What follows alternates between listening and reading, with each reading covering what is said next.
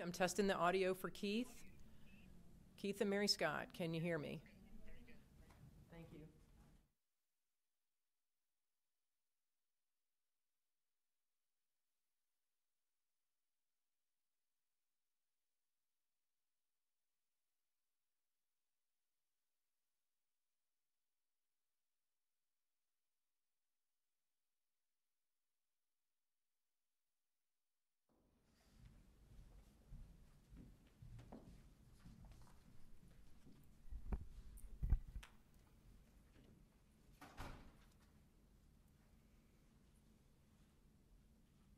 Good afternoon. I'm Mandy Cohen, Secretary of the Department of Health and Human Services, North Carolina, and with me on the stage is Director Sprayberry, Assistant Secretary Lockhart from the North Carolina Employment Security Commission, and Commissioner Todd Ishii from the Division of Adult Correction.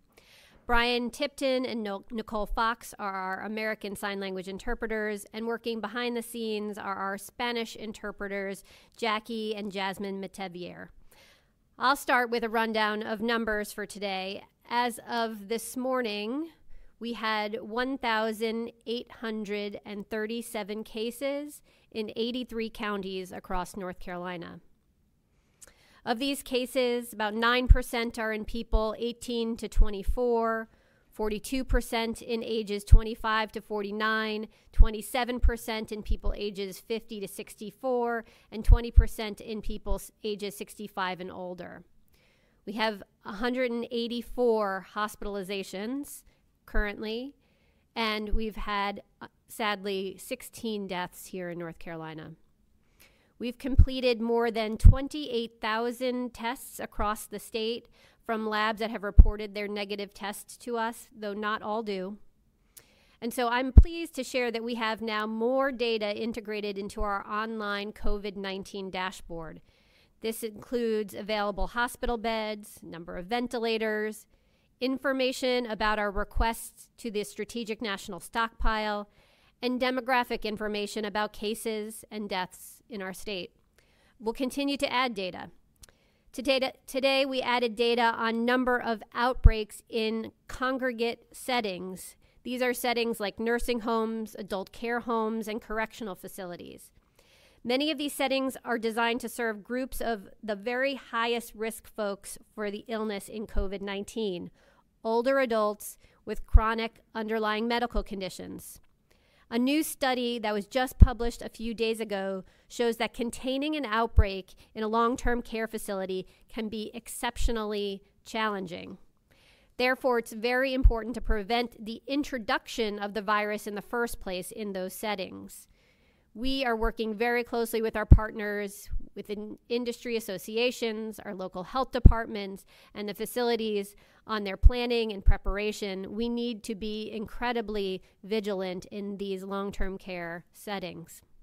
Frankly, we all need to be vigilant. We know that there's a lot more to be learning about the virus, but as we learn more every day, it only reinforces Governor Cooper's action that he took this week to make sure that we are all staying home to stop the spread of this virus. Not only is COVID-19 highly contagious, we're learning that there may be many people who have the virus and don't have symptoms, but can still spread the infection to others. That's why we need to each do our part. We're in this together.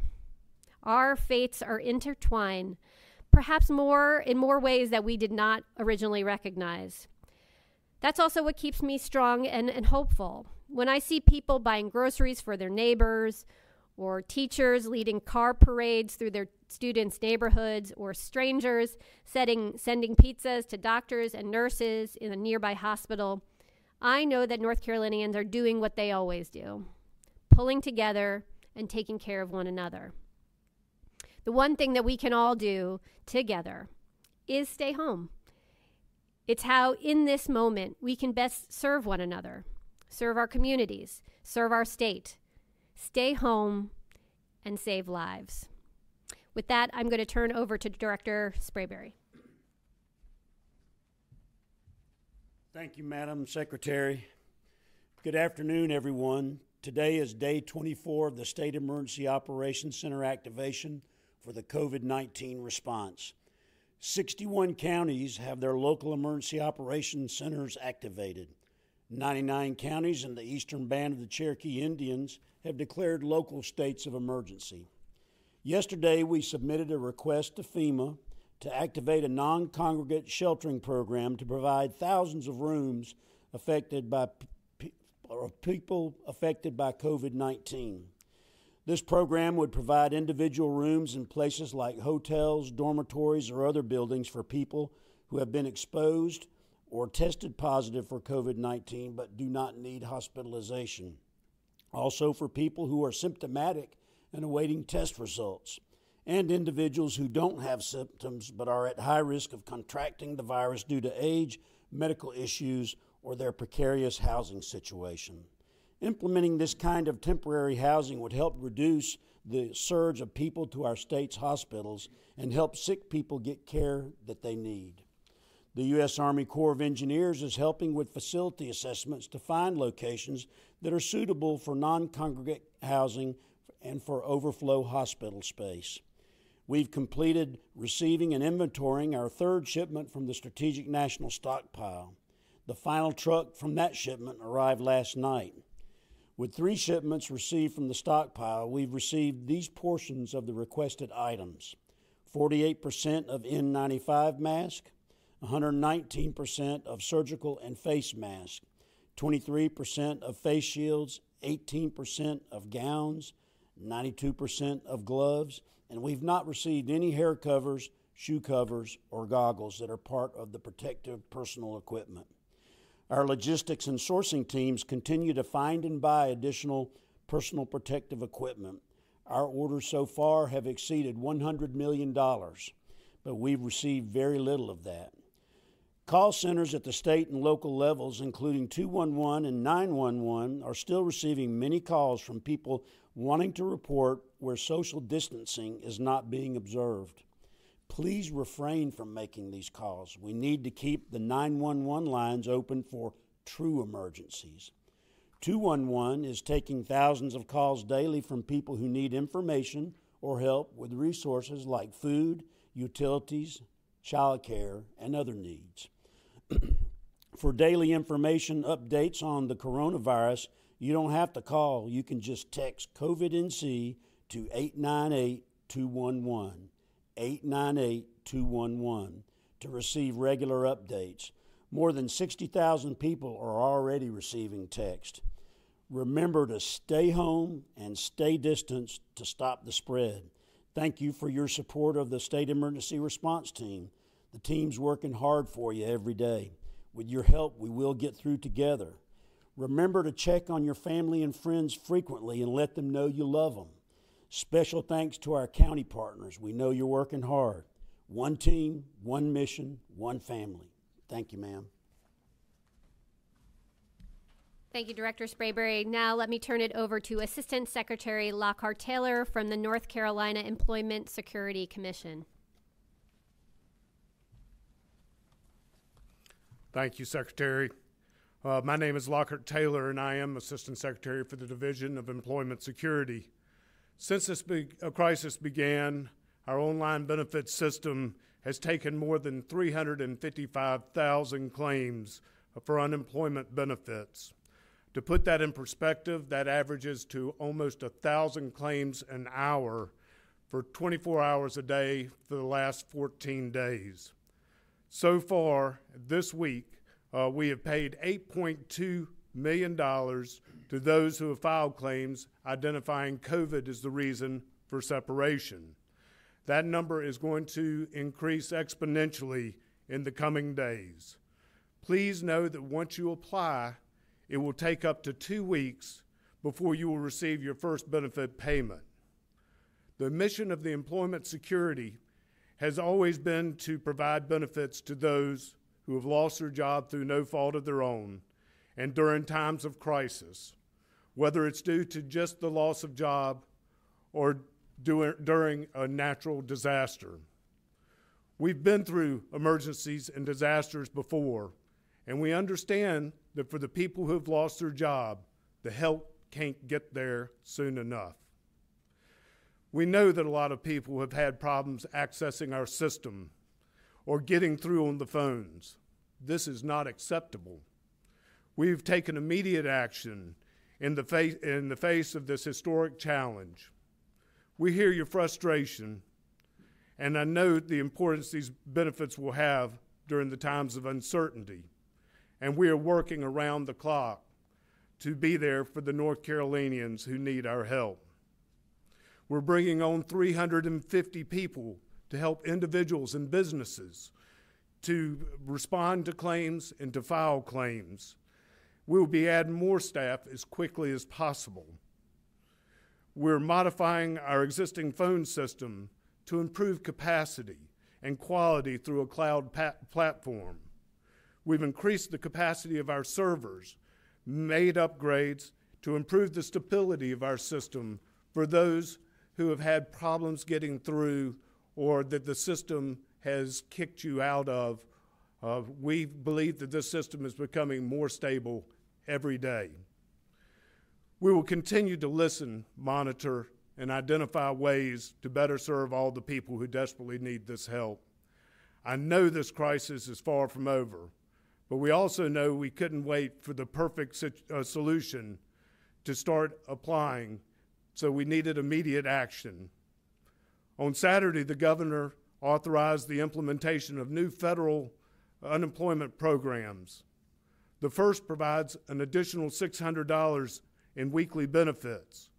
The second provides up to 13 additional weeks of benefits for those who have exhausted their claim.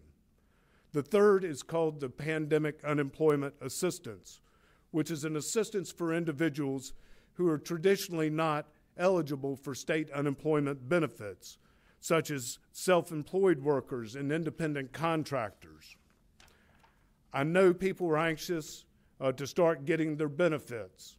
Right now, we are awaiting final guidance from the U.S. Department of Labor, since we administer this program on behalf of the federal government, so we can program our existing systems to make these benefits and the application process available to those in need.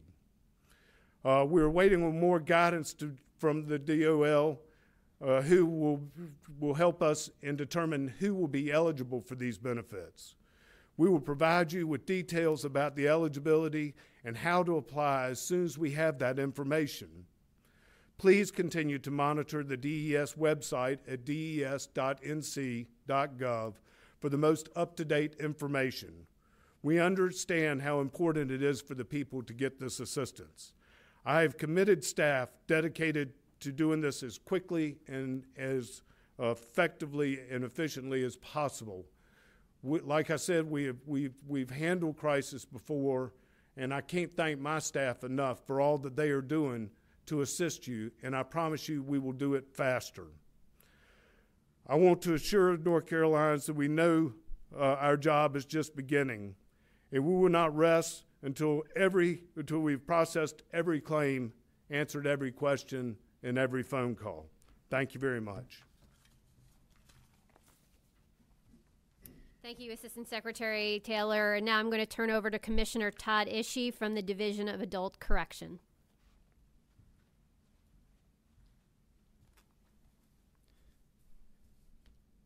Thank you, Secretary. Good afternoon. The safety and health of our employees and those incarcerated in our state prison system, and ultimately the general public, remains our top priority. As of this afternoon, I'm reporting 4 cases of COVID-19 within our prison system. All 4 were previously in isolation and are now continuing in medical isolation under physician's care. We've also had 4 employees of the Division of Prisons that have reported that they've been infected with COVID-19. We've prepared long and hard for this day. This was not a surprise to us, and we are following CDC infectious disease protocols that we have in place and have been in place for a number of years exactly to address this type of situation. Our top priority is the health and safety of our staff and the men and women who are in our care. The department continues to monitor this constantly changing and evolving situation. Things are changing day by day and sometimes hour by hour. We are continuing to take additional safety steps to help preempt and reduce the opportunity for the virus to spread throughout the prison system. Prisons is actively engaged with the Governor's Coronavirus Disease Task Force. The incident command system is in place, and we are working very closely with the Division of Emergency Management, the Department of Health and Human Services, and others in continually monitoring the health conditions of the offender population with specific focus on cleaning, good hygiene practices, medical triage, appropriate testing, and tracking. Some of the most recent actions that we've put in place were on March 31st, health screening of all staff and visitors entering the prisons to include temperature checks.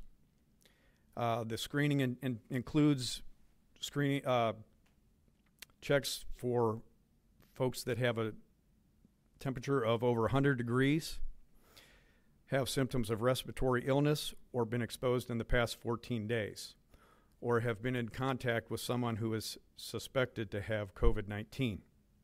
Initially, the screenings were rolled out at Central Prison, North Carolina Correctional Institution for Women, which are both here in Raleigh, and at the Maury Correctional Institution in Greene County, and the Piedmont Correctional Institution in Salisbury. As of April 1st, screenings to include temperatures were implemented at all facilities division-wide. A 14-day quarantine period has been added for new admissions to the prison system, in addition to medical screenings that the offenders are put through. This applies to all new county jail admissions. Washable masks are now being produced by Correction Enterprise and distributed to staff, beginning with Central Prison, North Carolina Correctional Institution for Women, Wake Correctional Center, all here in Raleigh, where we saw an early spike in increases with COVID in the community. Masks are on their way to all sites with positive cases now. Our Correction Enterprise team has made 3,500 reusable masks, and we are producing at a rate of 6,000 per week. Distribution of those masks will continue throughout the system. The masks are designed to decrease the chance of those working and housed in our facilities for accidental exposure to COVID-19. Yesterday, we also announced that masks are being made at a rate of 10,000 per week and will be distributed to all the offenders throughout the population of our system. We've put a number of signs throughout the facilities to go over cautions, concerns, and protections that staff and the offenders can take. But we've done many more things, too many to list at this time. Please visit our website at ncdps.gov under the Actions for Prisons section for a complete listing. Thank you. Thank you, Commissioner Ishii. I think what you've heard just now is sort of an overview of what our work is ahead. First and foremost, stopping the spread of the virus, and that's where you come in, the staying at home, making sure you're washing your hands and playing your part. We are also working on our medical capacity and increasing that to make sure that your healthcare system is there when you need it. We're also making sure that we are focused on the economic toll that we know this crisis is taking and doing everything we can to address that, whether it's unemployment flexibilities or the order the governor did earlier this week in terms of making sure utilities don't get shut off during this time. And then lastly, to focus on some of our most vulnerable among us, whether it's in the correctional facilities or our long-term care facilities. A lot of work still to be done, and we're working night and day to make sure that we are as strong as we can together as a state. Thank you for doing your part in staying at home. With that, I'm going to turn it over to your questions.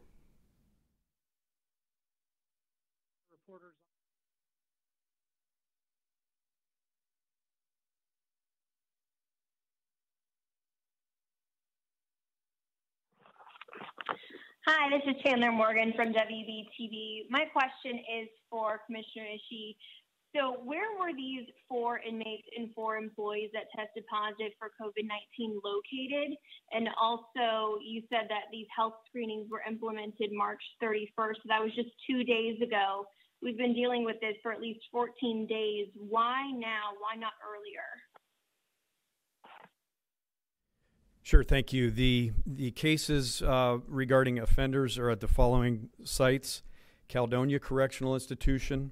We have 2 at Noose Correctional Institution and 1 at Johnston Correctional Institution. The staff cases are associated with Central Prison here in Raleigh, Johnston Correctional Institution, and the Maury and Eastern Correctional Institutions, which are located in Greene County. Thank you for your question about screening. We've had a challenge locating the no-touch thermometers. We've had an order in for quite some time, and due to national shortage, we were just able to receive those recently, and they were dispatched to all the prison facilities the same day that we received them.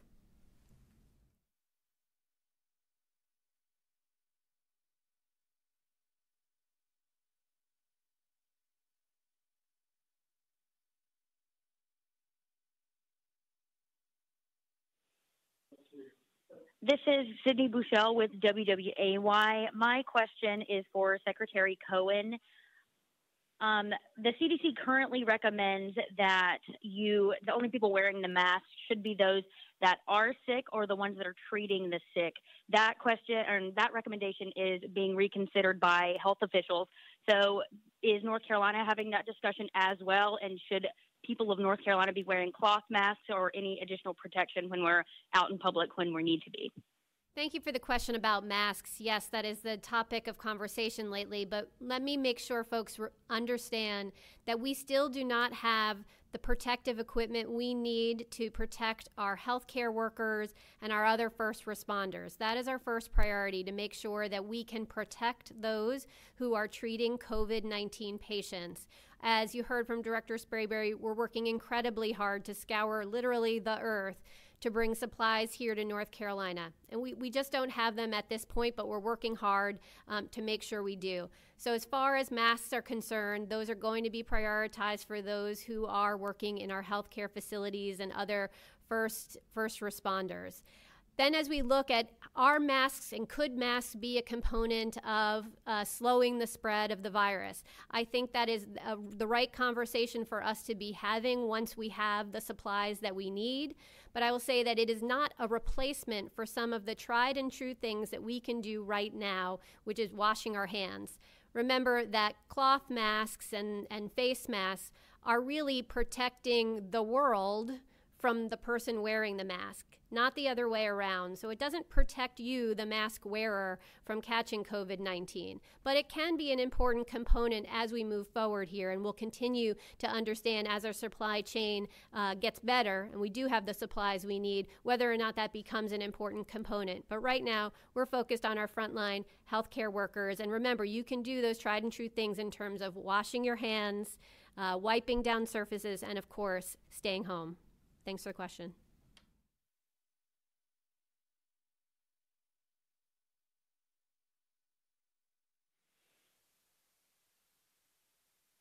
Secretary Taylor, if you would clarify, when you say you're adding 350 people, how many people do you already have? And then if you could just kind of walk us through, you were going to add 50. Is the 350 inclusive of that? Is it inclusive of the private call center that has been added to the 2 regular call centers? I just want to drill down a little bit on how many people you have had and how many people you will have. Thank you very much. 3 weeks ago, when we were taking 3,000 claims a week, we had a total staff of 500 individuals with employment security.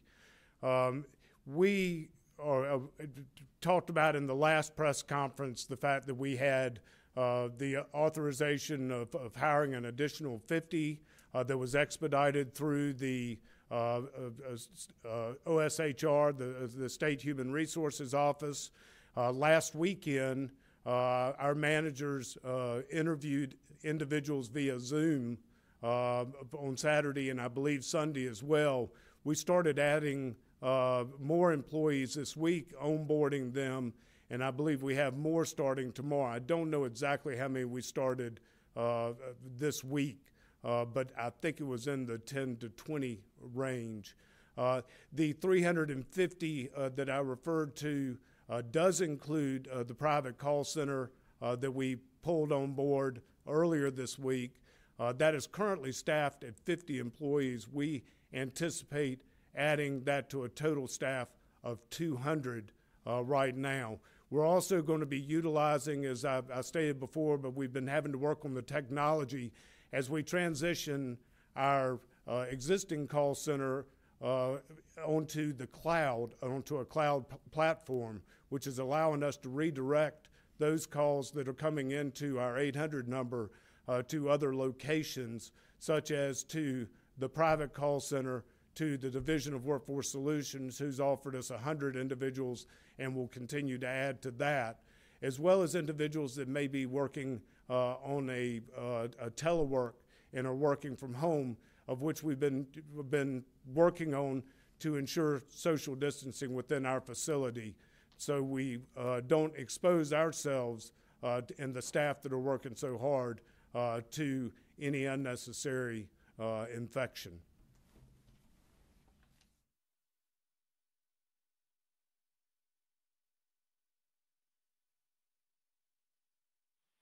Yes, this is. I was also wanting to speak with Secretary Taylor.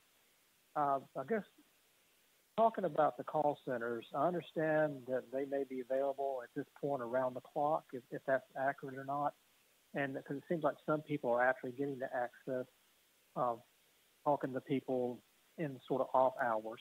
And then I was talking to somebody early this morning with North Carolina Works, and they were talking about that they're basically having in-person events as they can, so they can collect information for people who are having trouble online or making phone calls, and they're turning it over to ESC officials. And I was wanting to get a sense for how quickly those ESC officials are able to take that information they're getting from NC Works and contacting people who are trying to file claims. Understand, and if I missed part of that question, I think there was two parts, and I didn't hear really the first part because of some audio issues. I'm going to go ahead and address the second part first. We have been working over the last week with getting the technology and being able to direct those phone calls from our call center directly into the NC Work Career Center staff that have been offered and identified as being available to assist us. The second part of that is making sure that those staff members have the ability, the capability of getting into our system in order to provide the services as opposed to just answering questions for the public.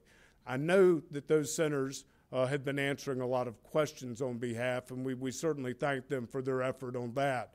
But with the magnitude of this crisis right now, they are a group that we have certainly identified that we are partners with. They were certainly were certainly part of the old Employment Security Commission that we know can assist us, and what they'll be doing in all hopes is assisting those within their local communities. And may I have the first question again, please? Are the call centers available around the clock now, or is it still essentially business hours? Center is not opening around the clock. We are going to be extending those hours, particularly now that we have the private call center on board. We're going to be able to expand those hours. Those calls, I think, are cutting off possibly at 5 o'clock, but that means when we cut those calls off right now at 5 o'clock, that there are probably 200 to 300 people still in the queue. And our staff is staying there until 7 or 7:30 at night to ensure that those queues are handled before they close up shop. What we would anticipate is those call center hours and the calls will be accepted up until 8 o'clock at night, and we will certainly be running on Saturday as well.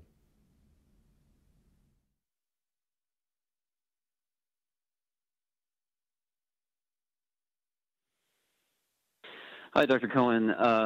The Mecklenburg County Health Director, Gibby Harris, was understandably emotional during a meeting of the legislature's healthcare working group this morning, saying that in her own words, the local projections were scary and keeping her up at night.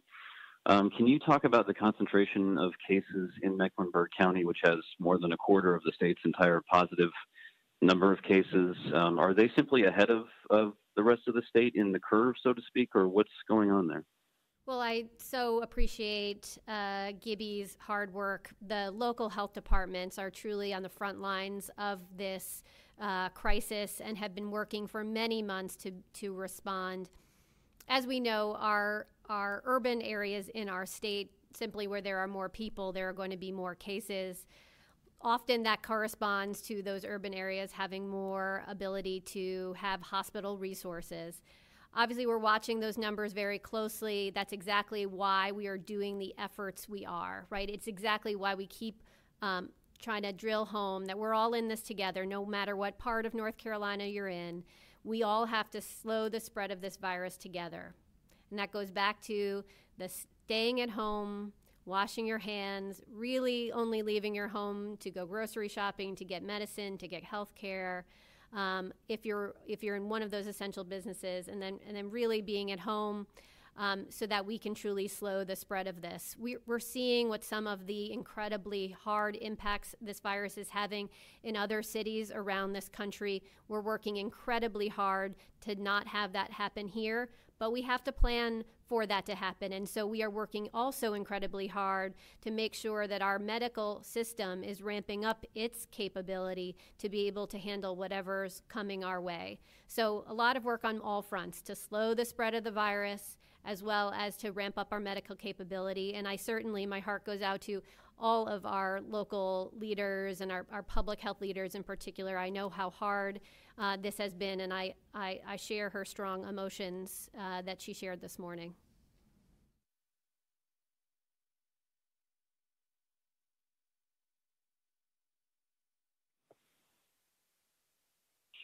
Yes, good afternoon. Ken Smith of WRAL TV. This message is for Commissioner Ishii.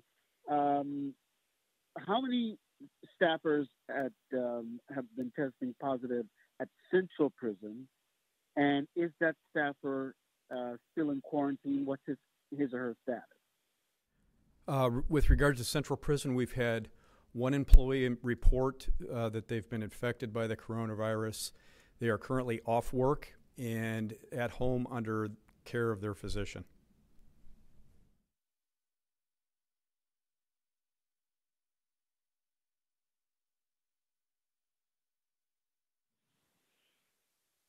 Hi, this question is for, this is Elizabeth Ann from the Citizen Times. This question is for Mike Sprayberry. Could you elaborate on the request to FEMA to house people in hotels and dormitories and other buildings? Would FEMA reimburse the hotels and other buildings for those stays? Who would be responsible for getting those people food? Could you just speak to that a little bit more? Roger, and so thank you for that question. First of all, it's just a request at this time, and it has not been approved. But if it is approved, we would be allowed to place folks into places like hotels and dormitories, and whatever the cost would be for eligible cost, the federal government would reimburse the state 75% of that, and the state would pick up the 25% non-federal cost share. So what this is planning, and this is what we do for the different scenarios. And as we look towards the future, if we think that we're going to have a big surge of patients that need assistance, or folks that need to be kept in a place that does not necessarily have to be a hospital or part of the healthcare system, this would be a good solution for us to keep people in isolation while they get better. Thank you.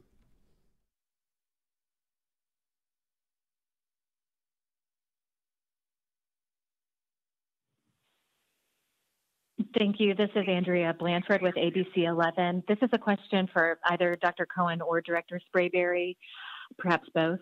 Could you just tell us more about the medical involvement before you start deploying these folks? Thanks. Thanks for the question. Yes, we are continuing to recruit volunteers, whether they're doctors or nurses or other kinds of clinician, respiratory therapists, as well as non-clinical folks.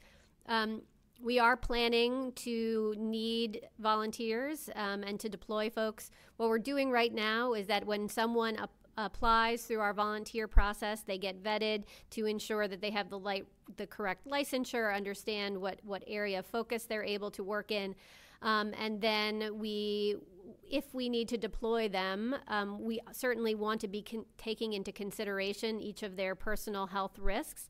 I imagine that all of the folks around North Carolina that have been volunteering all want to help, which is fantastic. But we also want to make sure that we're keeping them safe.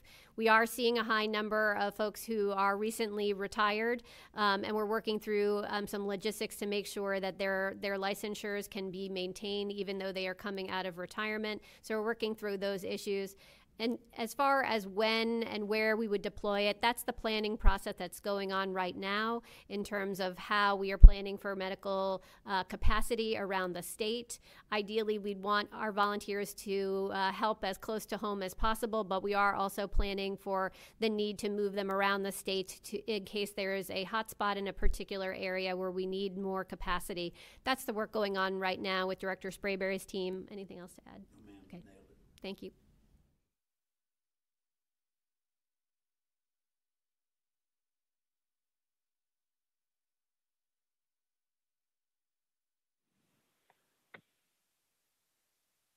Hi.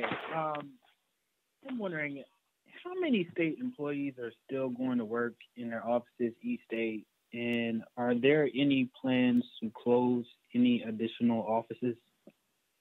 Thanks for the question. So, as the governor's order stated, we want folks to stay home. End of story. I think that's what it takes to stop the spread of this virus.